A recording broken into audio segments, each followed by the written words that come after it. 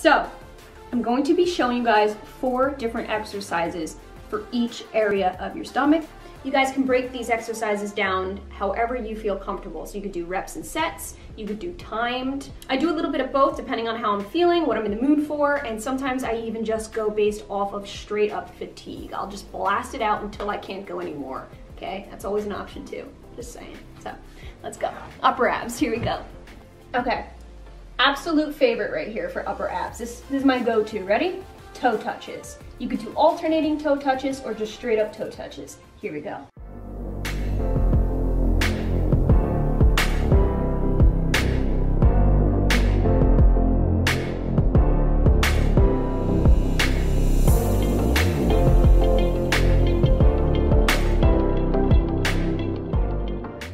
Okay, so this next one is called a tuck and crunch. It's kind of like a similar crunch, but you're gonna keep your legs completely still and elevated. This way, all of the crunch is coming straight from your upper abs.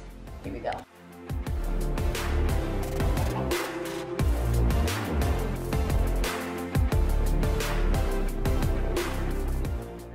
Okay guys, next exercise is called a long arm crunch. You're gonna keep your arms right above your shoulders like this, straight. You're going to go into a crunch. You're gonna need something to weight down your feet, so you can use a couch.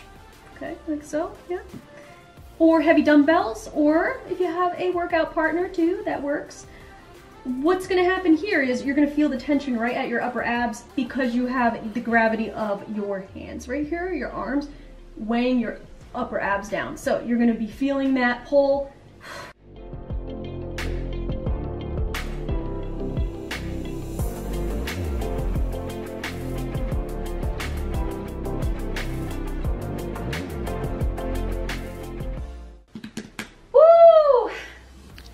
I'm tired already. All right guys, the last exercise for upper abs is pretty much what we just did, except you're going to hold it. It's going to be a static exercise. This is where it's gonna count. This is what's gonna make you extremely sore. Static exercises are so important to incorporate into any exercise regimen because essentially your muscles are engaged at all times, no let up. So that's where you're really gonna feel that soreness. Lactic acid gets released. You're really gonna feel it. So let's do this. Oh, this is gonna hurt.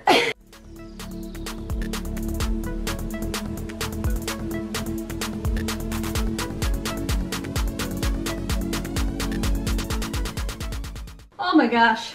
Woo! Okay, upper abs are complete. There's so many exercises when it comes to lower abs, so here's the 4 that I like to do, starting with leg raises. Okay, so you're gonna bring your feet up to a 90-degree angle and go slow on the come down. You wanna control that negative because that is where you are going to get those results. Believe it. Here we go, laying flat on the ground.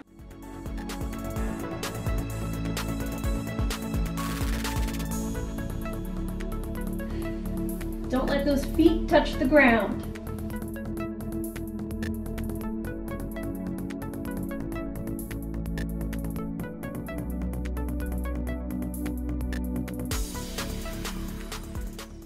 And as with any exercise, as you can see, you always have to breathe very consistently.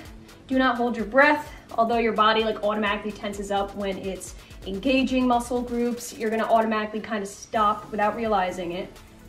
It's not good. You gotta get that oxygen in your muscles. So always remember to just keep deep breaths. Okay guys, next exercise are scissor kicks. Some people call them scissors.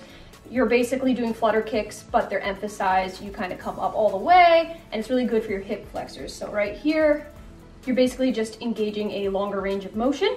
So it's really good to incorporate. Here we go.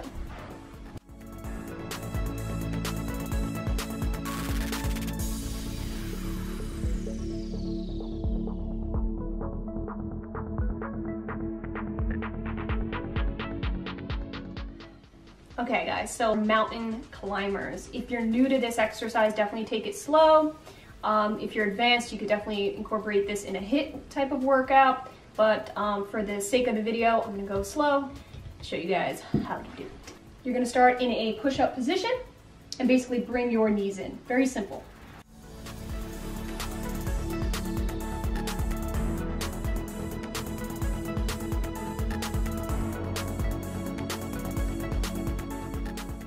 All right, guys, last exercise for lower abs, very similar to what we just showed, except it's 6 inches. All right, this is a game changer. You're just elevating your feet 6 inches and keeping it there, again, with the static workouts.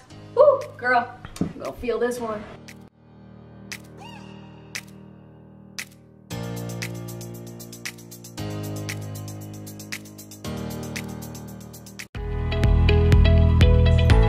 Obliques are one of my favorites to work out. There's just so many options, a lot of different exercises you could do. So here's 4, obviously no weights or exercise equipment. Here we go. First and foremost is the Russian twist, seated Russian twist. Okay, so it's important to keep your back straight, feet a little bit elevated, and you're just going to twist. I like to just keep my hands together. You can use a weight for this, that's really good, but no weight here. Here we go. 3, 2, 1.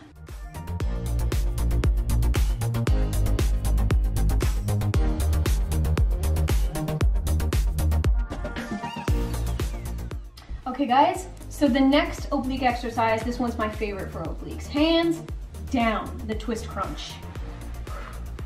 Lay flat, put your foot over your knee, and you're just going to touch your elbow to your knee. You don't have to actually touch it. Come close enough, all right? That's all you gotta worry about.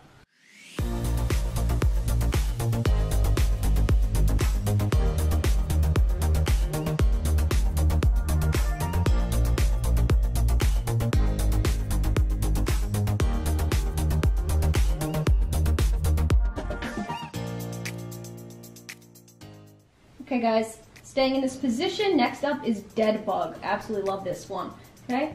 So you're going to keep one arm straight back behind your head, and you're gonna lift with the opposite leg to kind of touch, like that.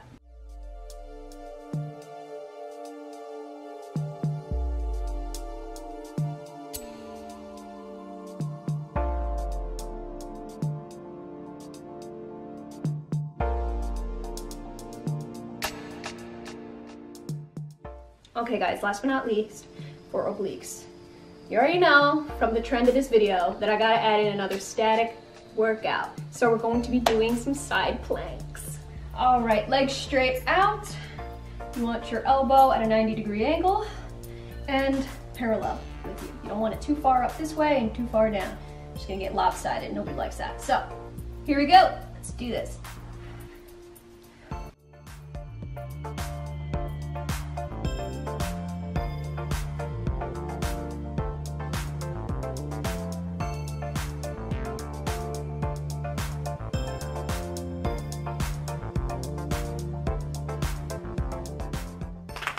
All right guys, abs are on fire right now.